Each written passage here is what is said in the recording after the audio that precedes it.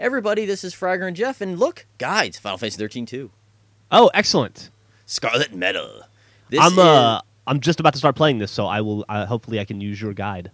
You will probably be able to. Now, this is to 5-star the Atlas Weakened state.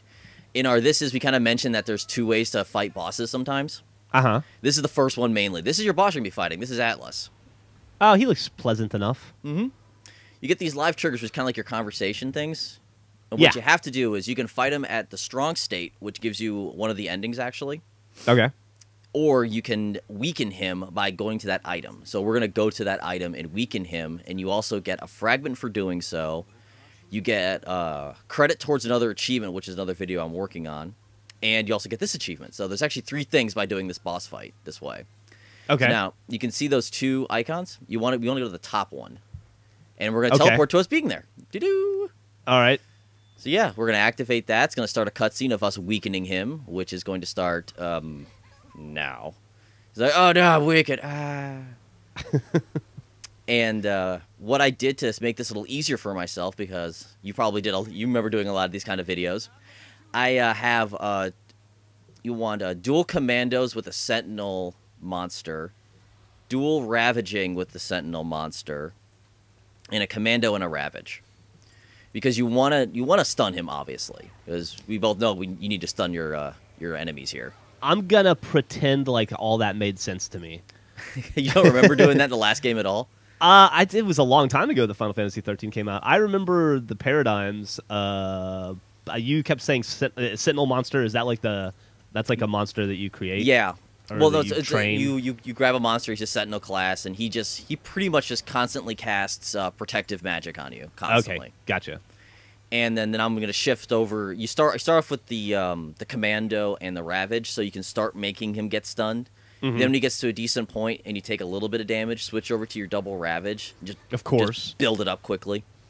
See, right now he's stunned. Bam. Switch over to double commando so you can do super damage on him. Blarg. Oh, okay. And then you can see there we're doing tons of damage to him. Well, how many hit points does this guy have? Do you know? 30,000 or so, give or take. Oh, okay, that's not too bad. He's about done now. I think it's after this. I don't think I felt the bar. No, I do felt the bar. Okay. And then pretty much at this point here, come on, boss, you want to die? I know you want to. There we go. Now we're gonna see those QuickTime event type things. And by the way, these are not random; they're always this. Okay. And if you screw up these, you can easily just hit retry and start the boss over, obviously. Okay, good deal. And you need to get them right, perfect for the 5-star it? To 5-star, not really, but this is for that other achievement. But, since you're doing this, might as well do this too. Absolutely.